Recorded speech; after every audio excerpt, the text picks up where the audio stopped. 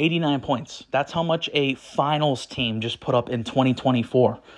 And really, that 89 points is misleading because they took their rotational players out really at like 75 points. So the Dallas Mavericks playoff rotation really only put up like 70 to 75 points. The rest of the points came from garbage time, bench warmer players. So this was one of the most pathetic performances I've ever seen from an NBA Finals team. The final score being 107-89, an 18-point victory for the Boston Celtics. And the way this game looked, this is going to be a sweep. If this continues, we can talk about that in a separate video probably tomorrow about the outlook going forward.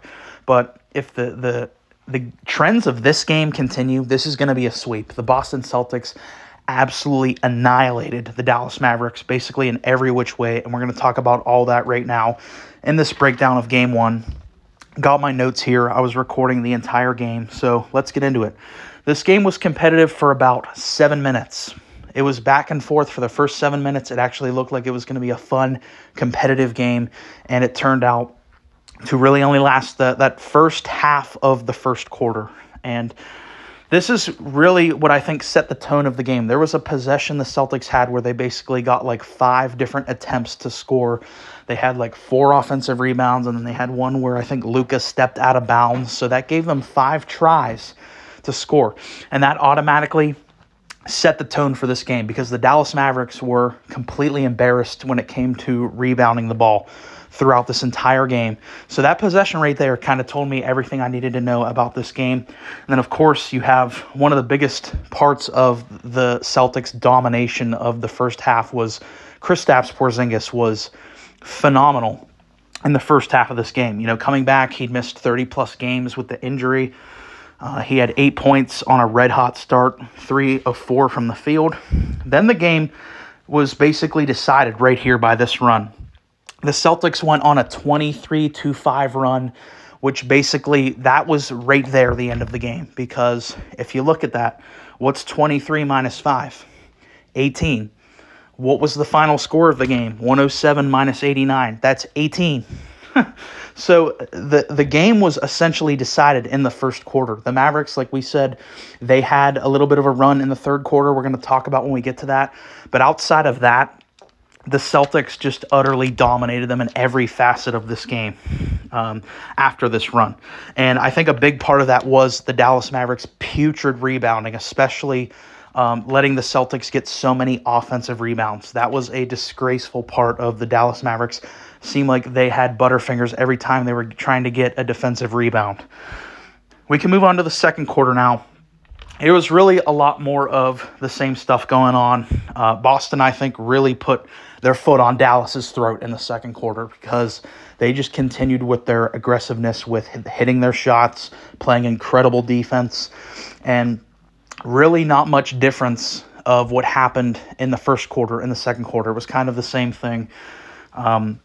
And Boston, at one point, had their highest lead of the game in the second quarter, a 29-point lead, and Kristaps finished the first half with 18 points. He did cool off heavily in the second half, but he was sensational in the first half on the offensive side of the ball. In the second half, he was incredible defensively. So let's get into the second half of this game with the third quarter. Drew Holiday was incredible. Looked like he was clamping up Kyrie Irving, and this is where I think we get into the biggest story of the game as a whole is Kyrie Irving was flat out awful in this game. Kyrie Irving was terrible. I don't know if the boos in Boston were getting to Kyrie, but he was just bad. Like, he was missing wide open shots, wide open layups. He finished this game 6 of 19 from the field, which is 31% field goal percentage, 0 of 5 from 3, finished with 12 points and 3 turnovers. Had some of the sloppiest turnovers I've ever seen from Kyrie Irving, you know, who's widely regarded, rightfully so, as one of the best ball handlers, if not the best of all time at that. Yet he had some of the most awful turnovers I've seen. You know, some of the lowest IQ stuff I've seen from Kyrie Irving. And, you know, he finished the third quarter 6 of 19, but he finished the game 6 of 19, which means he did absolutely nothing at all in the fourth quarter. And I know he got pulled, but he was in there for a little bit and was completely passive, did nothing. He was just terrible in this game. That is by far, for me, the biggest story of Game 1 was Kyrie Irving was terrible. And if he continues to play like this, the Dallas Mavericks have a 0% chance of winning this series. Then we get into this little glimmer of optimism for the Dallas Mavericks where they actually had a nice run. This was really their only point in the game outside of like the first 7 minutes of the first quarter where the Mavericks looked like they actually had a shot because their defense drastically improved. I don't know what the hell changed, but their defense looked a lot better in this little run they had in the third quarter. And Luka, it seemed like up until this point, he was taking a lot of like just bad shots, just taking like heavily contested shots. But then, this little point in the third quarter, he started taking, I felt like, better shots, open shots. He hit 2 threes in a quick stretch that cut their lead, or that cut the Celtics lead to 8. I mean, that's pretty impressive to fight all the way down from 29 in the second quarter, and then about midway point of the third quarter, they got it down to just an 8-point lead. But then that was kind of it. That was kind of the last gasp from the Dallas Mavericks because they did have that little run, and they got really close to coming back, but then it just kind of went downhill again. They had back-to-back travels from Kyrie and Derek Lively, and again, they just looked sloppy on offense here. Kristaps, he definitely cooled off for Boston like we touched on, but he did have a big impact on the defensive side of the ball, particularly as a rim protector. He was incredible in the second half of this game. And then another thing with Dallas, outside of Kyrie, I think another thing we can talk about is Derek Lively was just targeted defensively in this game. I mean, he couldn't stop fouling. I mean, I don't know if he finished with 6 fouls, but at least at the time I made this note, he had 5 fouls. It seemed like he could not stop fouling to save his life. So that's one thing that really needs to be cleaned up going forward.